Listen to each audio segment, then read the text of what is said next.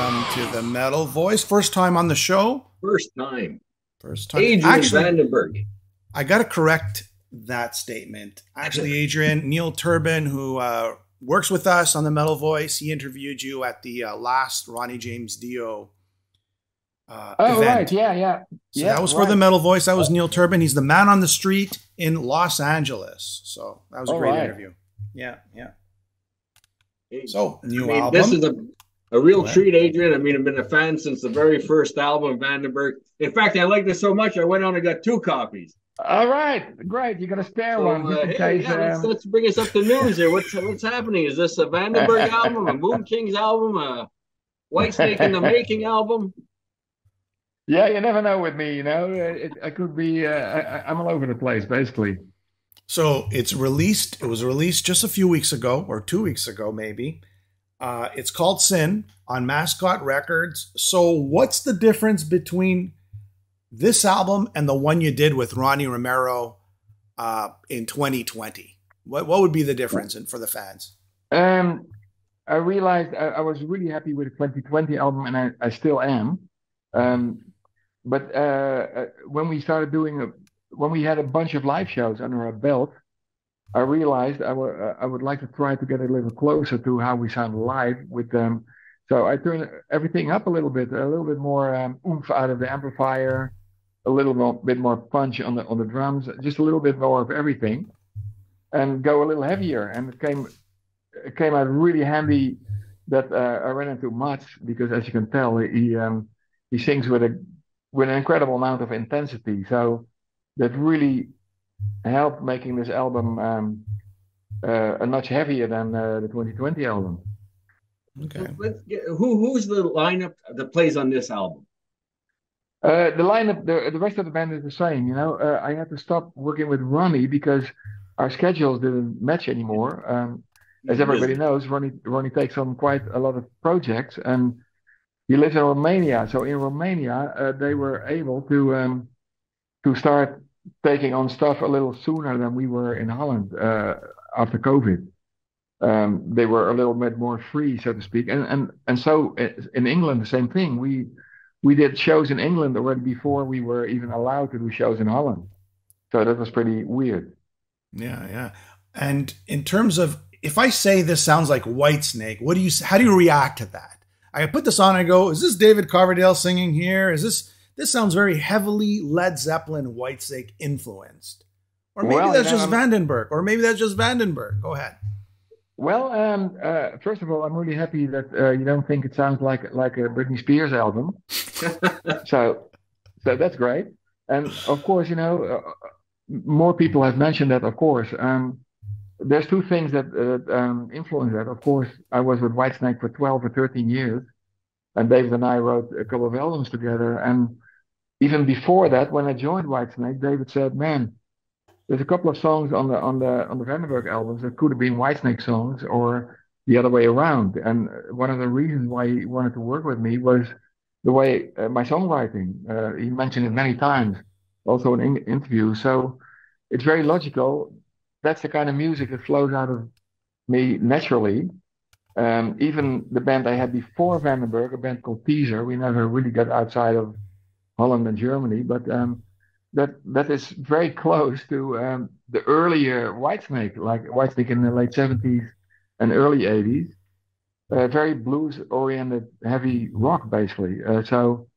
And then, of course, as you can tell, Mats, the vocalist Mats, is timbre, his tone of voice, is definitely not far away from David's tone of voice. So you put one and one together, and you got like an album that logically doesn't sound too far away from Whitesnake.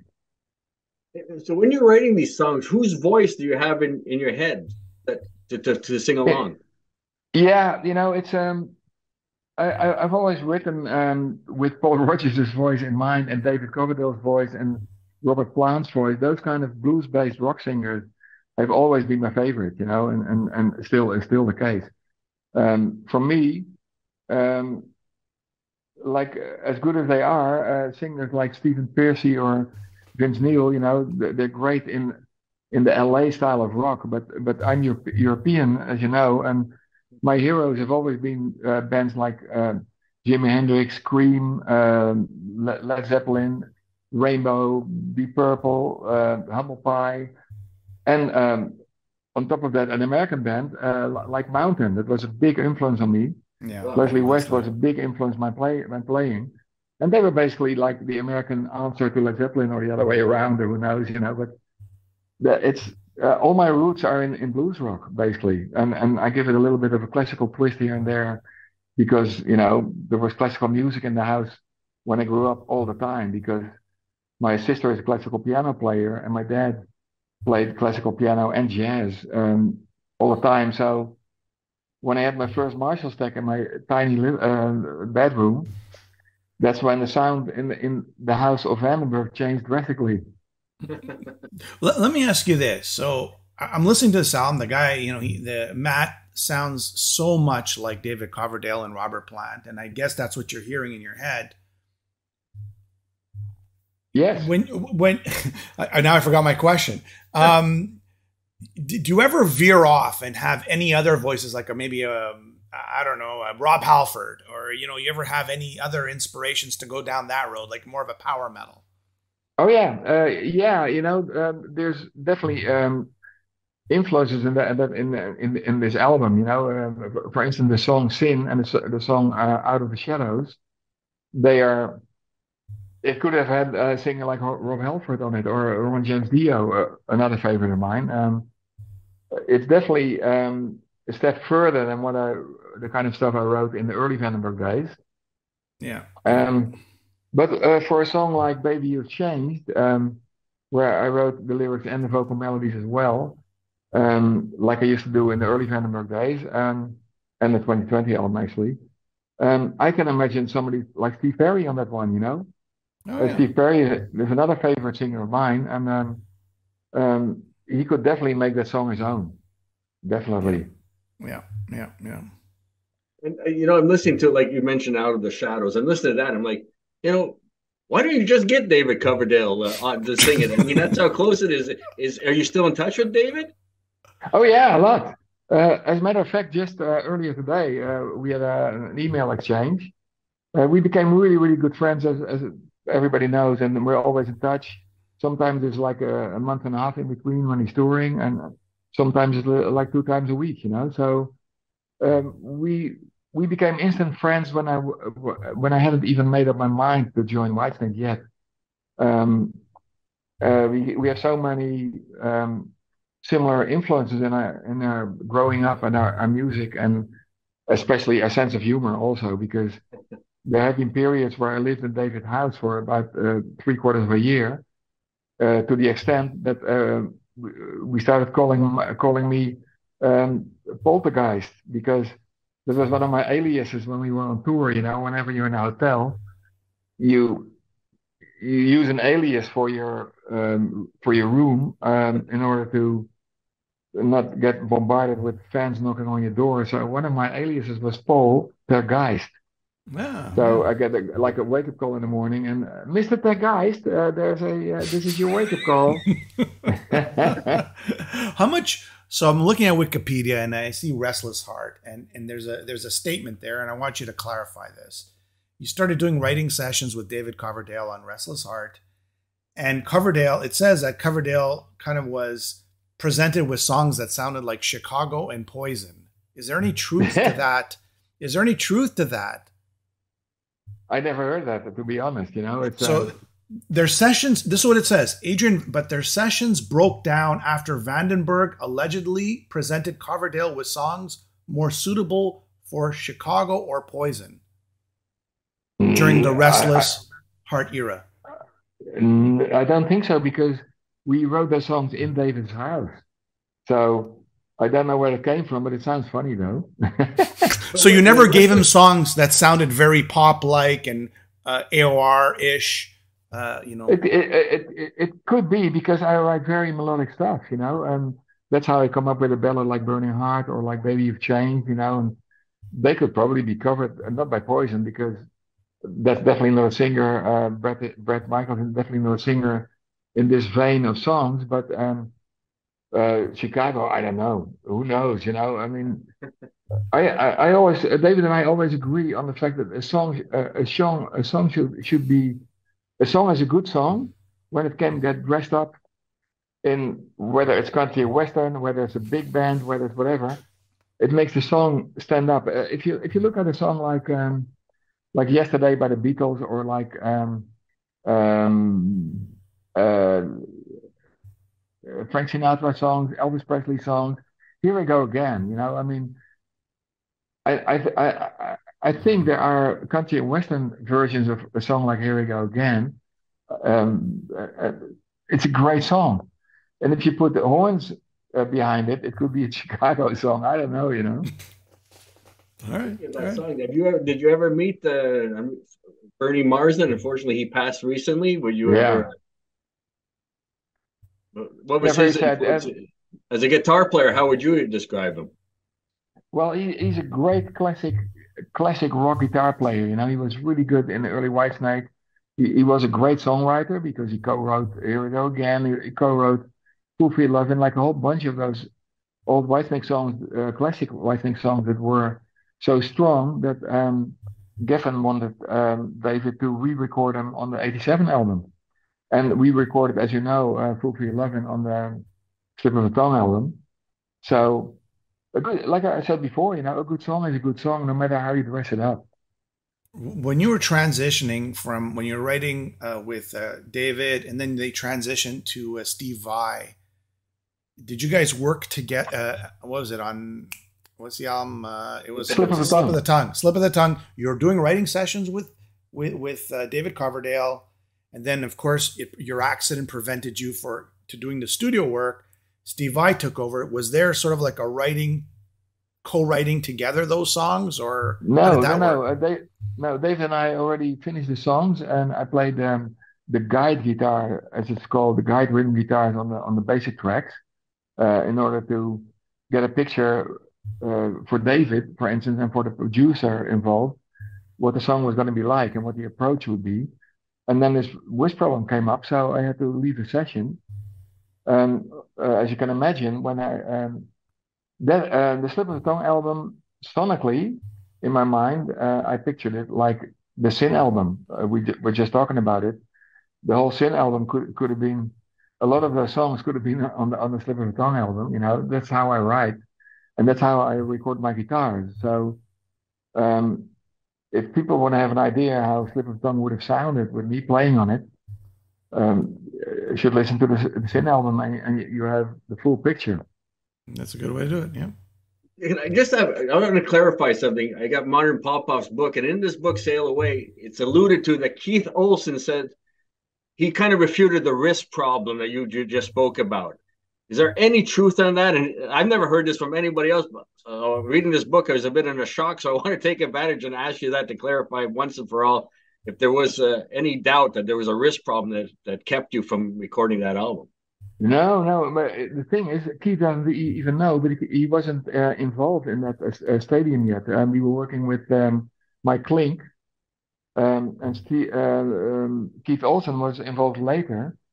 He didn't know. The other thing is, it's contradictory with what he said earlier. Um, I don't think he said it because when I recorded the guitar parts for Here We Go Again, it was done in about half an hour. Uh, we recorded it. I came up with the arrangement for the cleaner sounding guitar. The guitar solo was done in about 5 minutes. Pete was raving about it, and he said, "Man, man, man, it's a pity you couldn't be involved with more stuff on this album because it's a great combination with the work that John Sykes did. It would have been a great combination," he said. I agree because Sykes and I have a very different style, and just like with Steve Vai and me during the tour. Everybody loved the two different styles blending together. It's exciting for an audience to have two guitar players that don't sound similar. Otherwise, it doesn't really make too much sense, to have two guitar players apart from the sound that you double the rhythm guitar parts. Yeah, fine, But yeah, I said it was. I don't think he said it, to be honest, because he was very complimentary in earlier interviews too. when it was about those sessions. So it's very easy for people to write something like that down and he passed away, you know. So yeah.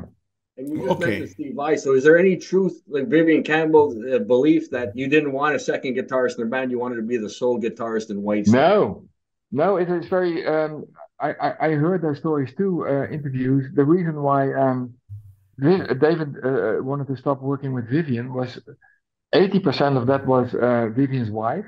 He divorced her, so I can't say it now. At the time when they were still married, I couldn't say it, but she was a pain in the ass for everybody, for the sound guy, for the light guy, for our tour manager. She kept going up to the sound guy and go, "Oh, my husband is not loud enough in the mix." And she went to the light guy, "My husband doesn't get enough lights on stage." And then she was, oh man, ask Jimmy Ayres, the tour manager at the time, you know, they were so fed up with her. And the other 20% was that the ideas for the song that Vivian presented to David, didn't think they were suitable for Whitesnake. He said they were more suitable for bands like U2 or like something else, you know.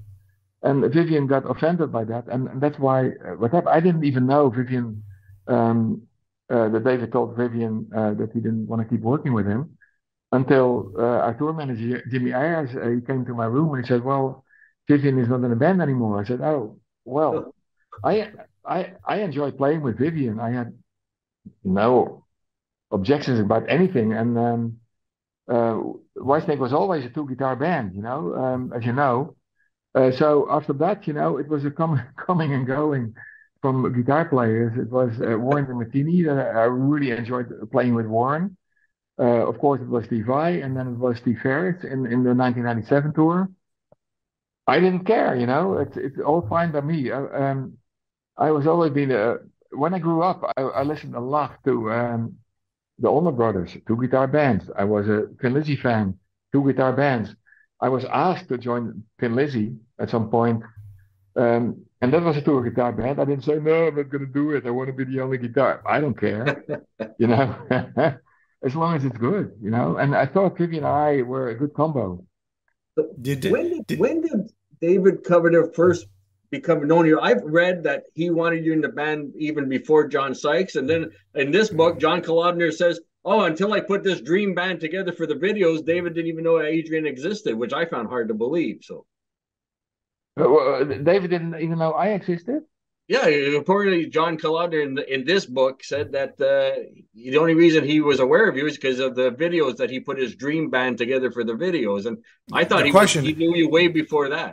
the question is, Uh, did you were asked to join Whitesnake before John Sykes, correct? oh yeah, Yeah, way that was before. my And, understanding. That's the it. first You were time, asked, and then you said no, right? That's how it went. Well, you tell yeah, us. yeah, the first time was in '82, and the first Vandenberg album was about to get released. Um, and David mentioned in an interview, I always read his interviews because I was a fan, an interview in one of the English music magazines, I think it was Melody Maker, and he said, "Well, the next, I've got a new guitar player, an unknown Dutch guy called Adrian Vandenberg." And I read the interview, I go, "What?" I didn't know about it. And a couple of weeks later, David invited me to come to a Whitesnake show in Holland, in Utrecht. And he invited me backstage. I got picked up by his tour manager and said, "Oh, David would like to meet you." And David suggested, you know, um, to join Whitesnake. I said, "Well, man, I'm a big fan. I can't do it because this album is coming out. I signed a contract with Atlantic. I can't, you know, stop the band." So, and the second time was around the Slide It In album. David was recording it in München, Germany. And I got asked again, and I was actually the second time was when Whitesnake was headlining the Donington Festival in England, and again David invited me backstage, and he repeated his invitation, but I was recording the second Vandenberg album in Jimmy Page's studio again. I said, "Man, bad timing again. Let's stay in touch," you know. So. The third time was when he was recording the Slide In album, I got a call by his manager, and he said, "So, how's the situation right now?" I said, "Man, I'm recording the third Vandenberg album. I can't, you know." It was always when I was recording another Vandenberg So album, you and I couldn't. refused David Coverdale 3 times. That's what you're saying. Yeah, she didn't like it, but you know, I didn't like it either because David is one of my all-time favorite singers. You know, just like Robert Plant and Ronnie Dio and Paul Rodgers and those guys. You know, but we both knew the timing this wasn't right each and every time. So in '86, when John Kalodner called me up and he said, "Well, I heard you got out of your contract with Atlantic. I would like to invite you to come to LA to talk about a new contract for for Vandenberg." And he said, "Yeah, great, you know." So I was flown to LA and I got picked up by a limo. I go, "Wow, this is the life, you know." So the next day I was in Kalodner's office and he said, "Well, I haven't been quite honest. I actually have two proposals for you. One is to fire the rest of Vandenberg and to put together a new lineup for Vandenberg in Los Angeles with a couple of top class American or English musicians." I said, "Well, yeah, well, it sounds interesting because people had mentioned that same thing to me before. The people from Atlantic and our American manager, Ken Adamany, who was the manager for Cheap Trick. They kept repeating the same thing. They didn't think the lineup was good enough. So I said, "Well, what is the other proposal?" He said, "Well, I would really like you to join Whitesnake." And I said, "Well, I've heard it before, you know. Do you mind if I think about it for a couple of days? You know, I had to put a picture in my mind." And he said, "Well, while you're here, I would like to ask you to come up with a different guitar arrangement for Here We Go Again and to play a Vandenberg style solo on it. Because the way John Sykes recorded it, he says, Colonna said it wasn't radio friendly enough and it made him think of a country and western song played by a metal band." Oh, So, so that's literally what he said. So I said, great, because I love the song because I knew the song from the first recording when I was in England recording the first Vandenberg album. Here We Go Again was a huge hit in England in the older version, in the classic version. And I thought, man, what a great song. I heard it in the clubs in England at the time. Um, and of course, David singing was my favorite since he joined the Purple, actually. So I thought that was a great idea. So I told John, of course, you know. So that's when I worked with Keith Olsen, and I recorded the whole thing within half an hour. there you go. Yeah, it's amazing. And Keith said that's great because apparently John Sykes took almost a year for all the guitar parts on that album. Yeah, I read that. He's a little slow. He's a little slow. Yeah, you know, but it was apparently a difficult process. You know, David had a problem with his sinuses and all that stuff. It was like a pretty complicated album. Fortunately, it paid off because it cost a lot of money, as you can imagine. It did, yeah. So Keith was really happy. Man, he said in half an hour, you know, this is great. And he repeated his compliment. So that's why I think it's bullshit. You know, it was in a book. There's two bands. I wish it would have been like a made-up story because I would have kept playing and picked up my playing a lot faster than I was able to do, you know? Yeah, yeah. There's two bands. You toured with Ozzy and you toured with Kiss. And these are two bands that have always different guitarists. Did you ever get asked by Gene Simmons or Ozzy, Adrian, join our band, join our band? I bet you did, but you haven't said I did. anything. You did? By which one? It was a story that I never told before, but it was, you guys got a premiere. Ozzy, actually, the first time I met him during the tour when we started, but I must say he was not quite sober, which is unusual for Ozzy, of course. Which is very unusual for Ozzy, of course. But yeah, you know, his tour manager introduced me to him, and he was in a lunchroom of one of the hotels, and you know, he said, "Adrian, do you want to join my band?" I said, "Man, you know, we're supporting you guys, and Jake is a fantastic player." And And he mumbled something like, "We'll stay in touch" or whatever, you know. But later on, um, some people mentioned that Don Airy and a couple of other guys in the band mentioned to Ozzy that my style of playing had a lot of resemblance with Randy Rhoads is playing in the sense of classical influences like Euro metal type of stuff combined with American and blues and whatever, you know. So um, hearing that and hearing Randy's playing, because I was not really familiar with Randy playing because Ozzy was not popular in Europe at all at the time. You know, he was huge in the United States. So when we got the invitation to support him, I was kind of surprised. I thought, wow, Ozzy, you know, I didn't really know he was that huge in the States. Is that in '83? Are you saying in '83? That was Yeah, when... in '83. Yeah, yeah. It was the tour with Jake on guitar and Tommy. That's how I got to know Tommy. I couldn't expect that I would end up playing with Tommy a couple of years later. And the bass player was a weird guy. He, what was Rudy, his name again? Bob Daisley or Rudy Sarzo? Bob Daisley. No, because I got to know Rudy in the same tour when Quiet Riot was supporting Vandenberg when we started headlining the tour. Quiet Riot was supporting us at a couple of California shows, and I became instant friends with Rudy, and I still am friends with Rudy. It was what was his name? He was into self-mutilation or something. You know, he had bloody hands when he played the bass and all that. Don Costa. Yeah, No, that was the guy. but Don Costa was Ultimate Sin, though. Well, he was on the tour. Yeah. Wait a second. Was that cheese grater on the back of his guitar? So that was on the Ultimate Sin tour that Vandenberg opened up, not on Bark at the Moon. No. It was. I don't think it was Bark at the Moon. But Don Costa played bass on that tour, so I don't. Maybe he went, you know, Whitesnake style and had a different lineup for the tour. I don't know.